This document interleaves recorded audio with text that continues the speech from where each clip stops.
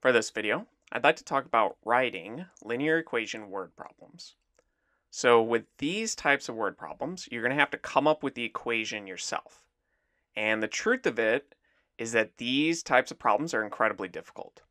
In fact, out of the majority of my students, almost all of them struggle on these problems. These are some of the most difficult ones in Algebra 1.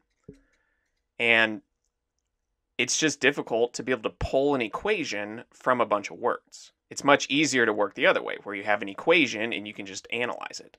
So this one, we have to build the equation. So I'm going to go through several different problems because you really just need to see a huge variety of these to start to get familiarity with them. So before I jump into this, we're basically coming up with a linear equation. And what we're going to use is our slope-intercept form. So remember, that's just y equals mx plus b, where m, the number attached to x, or your independent variable, is just the slope. And then b, this number we add or subtract at the end, that's going to be our y-intercept. Since remember, if you just plug in x equals 0, effectively the point at which it crosses the y-axis, this term just goes away and you just get b. So with this in mind, when we solve these problems, we're going to be looking for a few different things. You might find, and actually let me change colors, you might find a point on the line.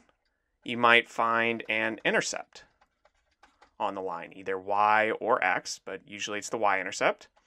And you might also be given the slope. Now from all of this information, we should be able to find some of these or all of them in the end. But most of these problems will just give you one or two of these, and you have to build the equation from that.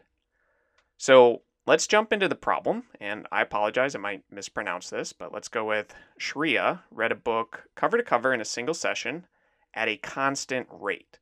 So I'm underlining this because that's the hallmark of a linear equation, that the rate, or in this case the slope, is constant. It doesn't change. In fact, if the rate did change, it would be a curvier looking graph rather than just a straight line. So after reading for 1.5 hours, she had 402 out of the total 480 pages left to read. And we're going to let y represent the number of pages left to read after x hours. So my first advice, kind of the strategy for these, is to define your variables. So we know that in this case, y is just going to be the number of pages left. And we also know x, since that's our time in hours. So I'll just write x as time, and we're looking at it in units of hours. And once you've defined your variables, now you want to go and look for these key pieces of information. So let's think about what they did give us. And at this point, you're kind of looking for the numbers here. So after reading for 1.5 hours, she had 402 out of the total of 480 pages left to read. So it looks like if you do the subtraction that she read 78 pages in 1.5 hours. So let me start writing this down because we're going to organize all of our information. We know that in 1.5 hours, so that's our x, that y, the number of pages left to read, would be down to 402. And we also know that since there was a total of 480 pages to read, and she's trying to read it in a single session, we know that when the time was 0 hours, she had 480 pages left to read. So let's say when x was 0, so 0 hours before she started reading, that she had 480 pages left to read. And this piece of information right here is pretty useful for us, since this is our y-intercept. Remember, you get the y-intercept when you plug in x equals 0. So we have a useful point. In fact, we now know what b is. Since b is just our y-intercept, or it's the y value of our y-intercept, since the x value is 0. So b, we just figured out, was 480. So at this point, we just need to figure out the slope. Because ultimately with these problems, you just need to figure out what m and b are. If you know those, you can just plug them in to this slope-intercept form. So to find the slope, we can use the slope formula. So Let me write that down and change colors. So m is the difference in the y values, y2 minus y1, divided by the difference in the x values, x2 minus x1.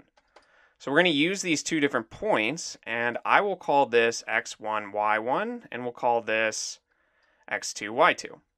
So we got 402 for y2, so that'll go up top. And we will be subtracting y1, which was 480. And on the bottom, x2, well, that was at our 1.5 hours, and x1 is just the 0 hours, so minus 0 here.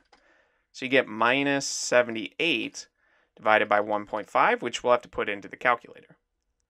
And what you get is minus 52. And again, this is our slope. So we just found m there. So we can write our equation by just plugging in m and b. So let me just do that right here. Y would be m, which is minus 52 times x, plus b, which is 480.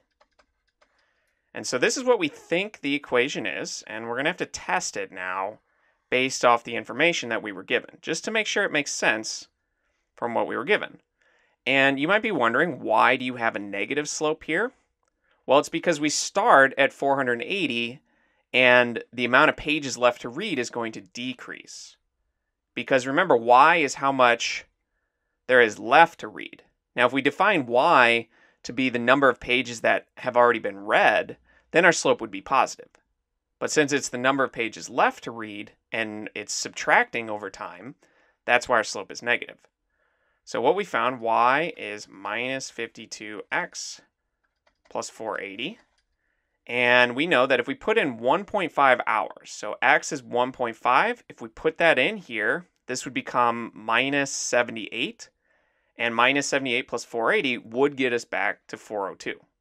So this equation does work with the information that we were given, so we can feel confident that this equation is correct. And we also know that when you plug in 0, when no time has passed, you have 480 pages left to read.